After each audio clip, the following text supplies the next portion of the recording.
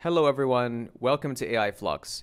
Today, we're talking about Meta and some of their new initiatives to push AI forward and basically taking all of their best engineers and saying, we don't want you to work on the metaverse because that was a huge waste of money. So, in 2023 has been interesting because Meta entered with a bang by fumbling Llama, right? So they accidentally leaked their Llama large language model through a GitHub commit comment. You were able to just download the whole thing with the torrent. That was their foray into the AI space. Obviously, there's been AI work going on at Meta for some time before 2023. Llama was sort of the first step where they wanted to establish, look, we're still working on this. We are still competitive with Google and OpenAI/Microsoft. So what's cool is now we see a bigger part of that plan coming together with two more editions called SAM and Dino V2. SAM makes sense to start out with because this is seemingly kind of a boring tool, right? Like this isn't generating video from text or doing anything wild, but it does one thing really well that a lot of ML models in the past have struggled with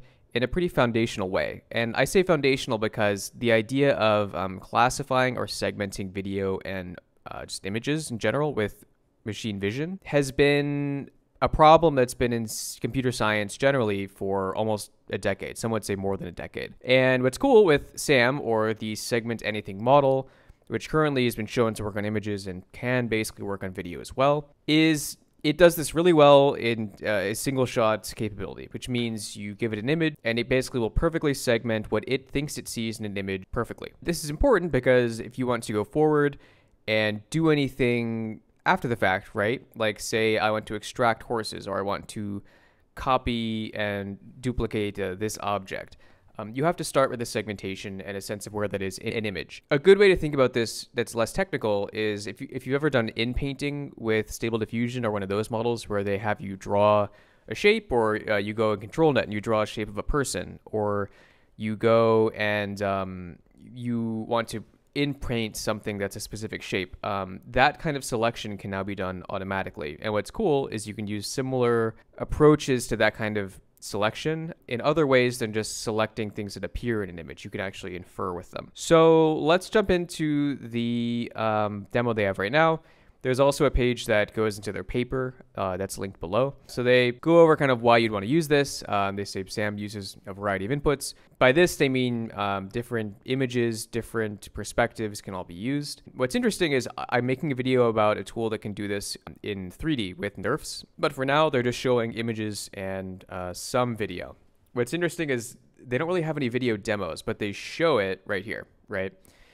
And another big thing with Meta's AI push is all these tools are meant to work together. So you'll see that OpenAI and Microsoft, Google with DeepMind and their other initiatives, and Facebook, they're all building competing pipelines and platforms, which is kind of interesting. The tool that Facebook released before SAM was actually just a orchestration tool meant for their internal use, which is also cool and isn't exciting, visually, but it totally makes sense in the grand plan of Meta, becoming a bigger player in the AI space. So in terms of inferring, this is what I meant. So extensible outputs, they're basically pointing at NeRFs here, right?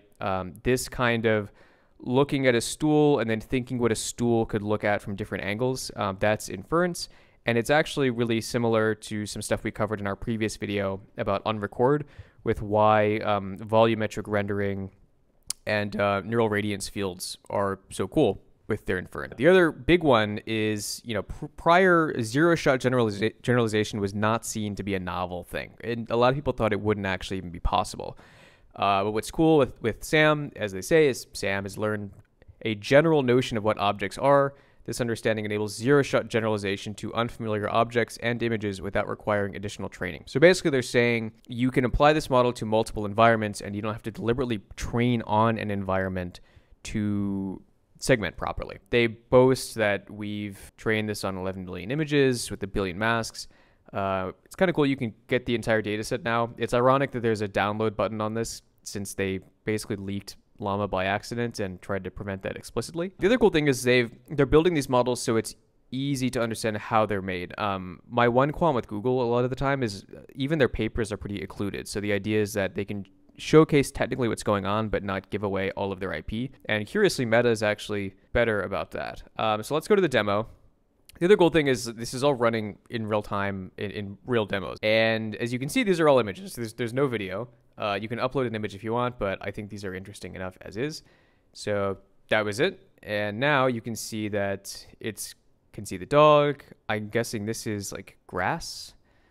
And then it can pick out trees. It's not perfect, but obviously it can tell what a dog is. And then if we do everything, now it'll give you kind of that cool image that you saw in their demo where it highlights everything it thinks it sees. So you can see that there's the dog, there's the grass, and then the foliage. And I think it's looking at different kinds of trees here, but it's sort of hard to see. Okay, we'll go back to the demo again. This one's really cool because I've used some of Wolfram Alpha's machine vision tools to actually count cells in Petri dishes. It's something I did in high school, actually. So it's cool to see that these kinds of applications for this are getting better and better. Selecting these on their own is harder, right? Because this is a complex environment where like there's similar globules and then there's this sort of mess of purple, stringy, fibrous stuff. But I'm going to go to everything and we'll see what it can pull out. Now, a big thing here that is worth mentioning is one of the harder problems in segmentation is similarity in different environments, but in the same problem space or in the same image. And you can see here, based on size, color, and context, it still pretty much knows what these are. My understanding is that the shade of color corresponds with similarity to other objects. So anything that looks sort of green, it's classifying as pretty similar. And then the biggest difference in highlighting should be the biggest difference in terms of what objects it's seeing, which makes sense because like this is dark blue because clearly that's not there. And then these individual objects are clearly selected out.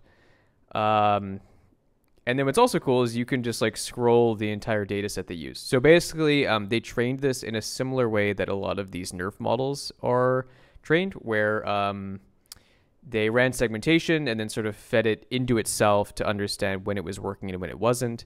That's how these models can be trained in a pretty quick way without having like ridiculous amounts of human intervention to make them work. So yeah, so that's SAM. Let me see how long.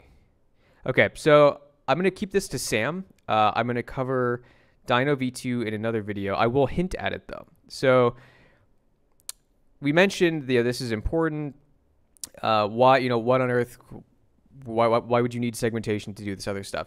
So Dino V2, which will be covered in the next video, is a transformer model that uses SAM to act as kind of a first step in its depth modeling capabilities. And it makes segmentation on video much easier because with the addition of depth, it's easier to segment because things that are closer together are easier to look at and whatnot. But yeah, so exciting things here. Exciting things with interpolation, with segmentation. Dino V2 video will be out soon. As always, I hope you learned something, and we'll see you in the next video.